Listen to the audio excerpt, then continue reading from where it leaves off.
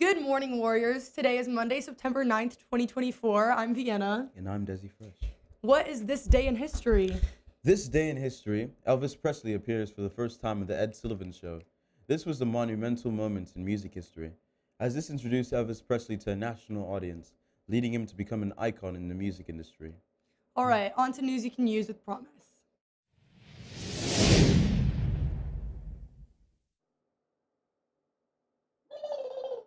All right, news you can use. Hoodies, conversations, and big sis, little sis. For the hoodies, House and Hoodie Sweatshirt Shop is open. It closes September 16th.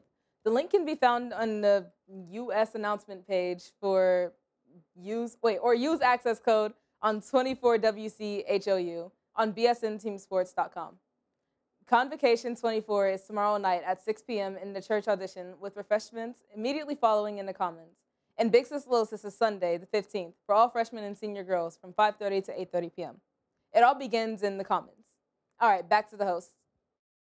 There are unfortunately no birthdays today, Nope. but for lunch, we have Jets Pizza and cookies. What do we have for sports? For sports, we have at 4:30 p.m. JV Girls Tennis vs Whitehall Yearling away. At 4:30 p.m., we have Varsity Girls Tennis versus Westerville South Home.